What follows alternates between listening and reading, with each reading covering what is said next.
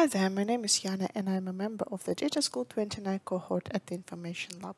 In this video, I'm going to show you how to use the source row number field.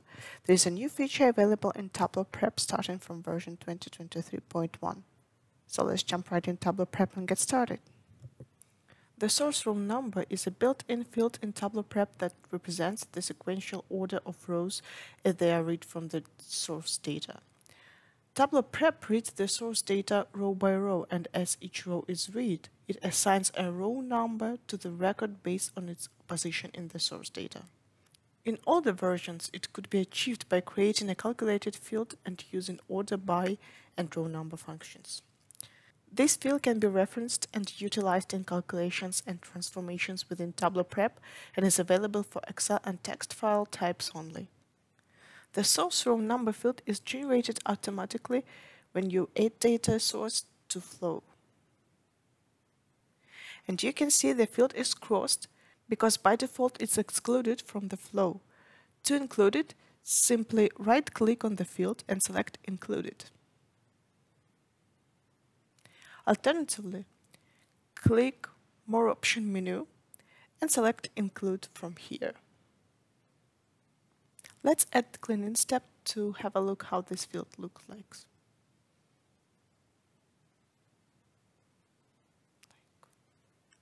Value for this field will be regenerated while data refreshed or flow is run. It is important to note that the source row number field is not directly related to any specific field or value in your data. It's purely a sequential identifier assigned to each row during the data reading process. Let's walk through a few examples. Click to add new cleaning step.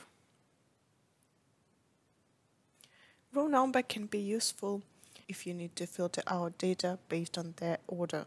Suppose you want to left only first 100 rows of data. To do that, click More Option menu, Filters, and select Range of Values. And specify the range number from 1 to 100. Click Done.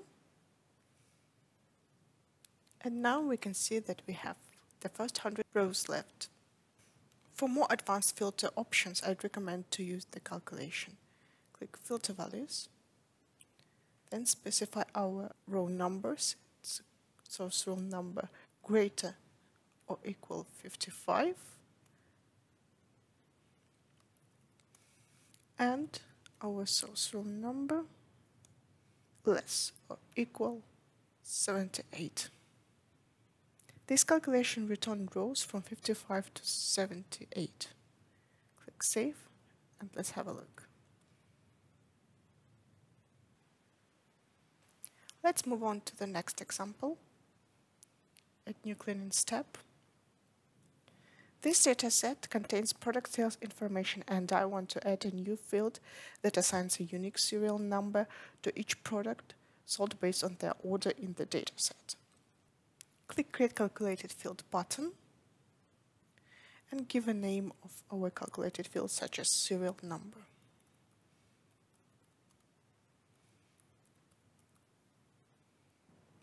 And enter the following calculation.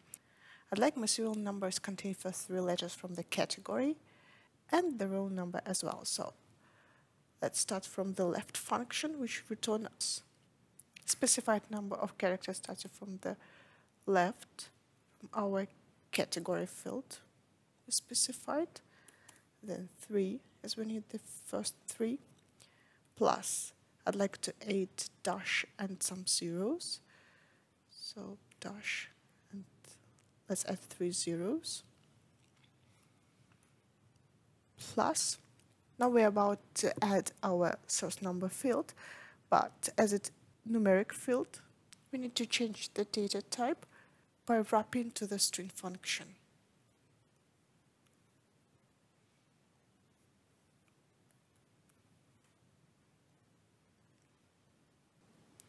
Click Save. And now you have a new field called serial number that contains a unique serial number assigned to each product sold based on their order in the dataset. Depending on your specific requirements, you can use the source row number field to identify gaps, missing values, or duplications. The row number field can act as a common identifier for joining data sets and for any analytical calculations. In Tableau Prep, you need to order the data set. Thank you for watching this video. I hope you now feel more confident in using the source row number field to achieve desired operations. Please check the description of this video for links to additional materials that you might find useful. If you enjoyed this video, I think you'd absolutely love the related how-to videos we've suggested by my fellow data schoolers. Click on the thumbnail on the bottom right to watch it next. Subscribe to this channel to get notified when we release new videos.